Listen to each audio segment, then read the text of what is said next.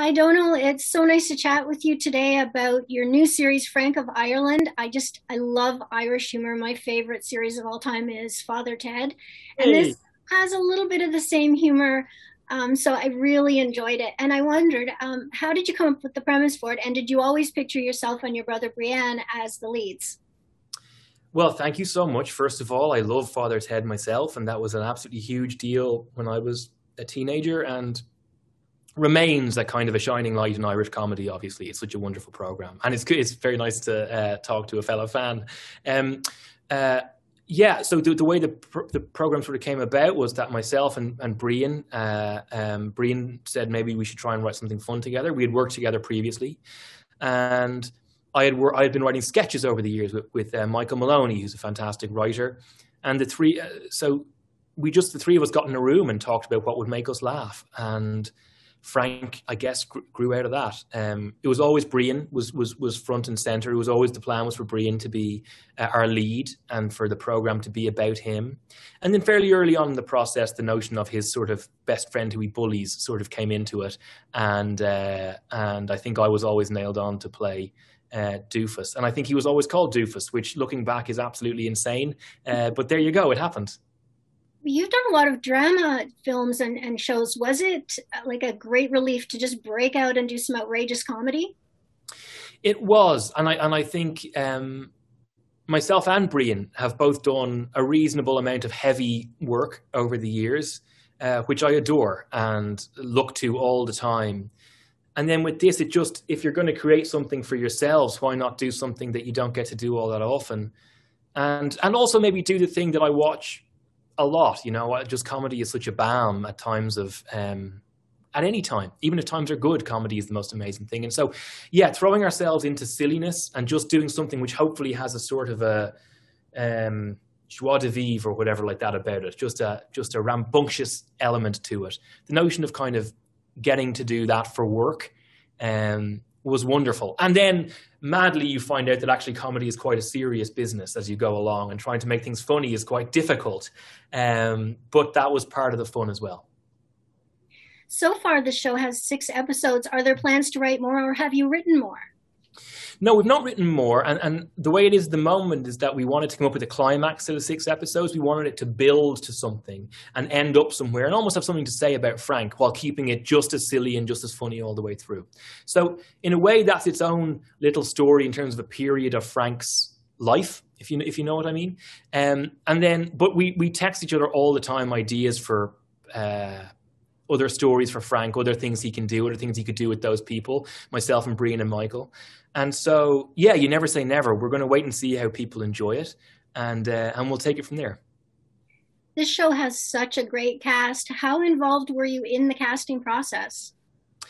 We were very involved in the casting process, and it was a difficult process because we saw so many, like Ireland is just chock-a-block with the most amazing actors. So we saw it was like an embarrassment of riches.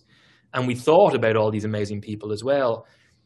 But the people that ended up playing the parts, I think, are just, now, of course, you can't imagine it with anybody else. That oh man, we just got so lucky. We've got some of the best actors in Ireland in this. And they're all there to do the stupidest, silliest stuff.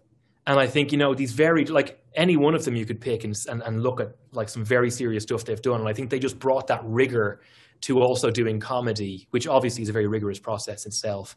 But yeah, it was brilliant. We were very lucky. Now, growing up in Ireland, did you have favorite comedy series that perhaps inspired you? Well, certainly Father Ted would be, near the top of the list. I used to watch Fawlty Towers with my grandparents. Myself and Brian used to watch a lot of Jim Carrey like comedies growing up.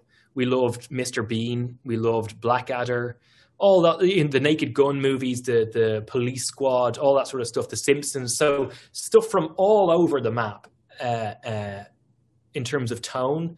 But yeah, and then in recent years, I think Fleabag made an absolutely. I don't think it's very obvious in the show because Fleabag is perhaps more obviously occupied with serious preoccupations as well as the very funny stuff.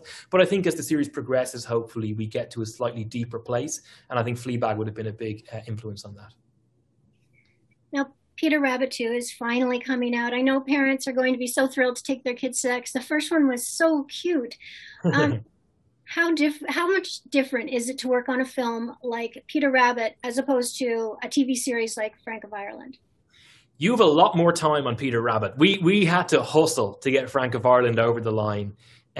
Obviously, Frank of Ireland is for a much more adult sort of group. There are jokes in that you will be put in prison for if you made them in Peter Rabbit, and rightly so. But strangely, there is a similar joy in the process. Again, the aim with Peter Rabbit was to make kids laugh and to have something for the adults as well. Similarly with the sequel, and with Frank of Ireland, you're just trying to make people laugh, and humor is such a specific thing. It's never going to be for everybody. So Peter Rabbit's not going to be for everybody. Frank of Ireland's for a very different audience, but that won't be for everybody.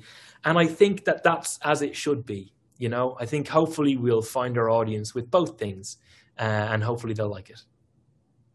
Where are you located right now? Is it London or Ireland? And how is production happening right now? Is everything in lockdown, or are you starting back into production on certain things? It's been a really long year. So even on Frank of Ireland, we had to break for the summer. So we were 5 weeks into a 6-week shoot, and we had to shut down because the pandemic hit and it didn't feel safe or right to go to work. And then we had to come back on the far side of it, not on the far side of it because we're still not on the far side of it, but until things had opened up again, to kind of finish it out.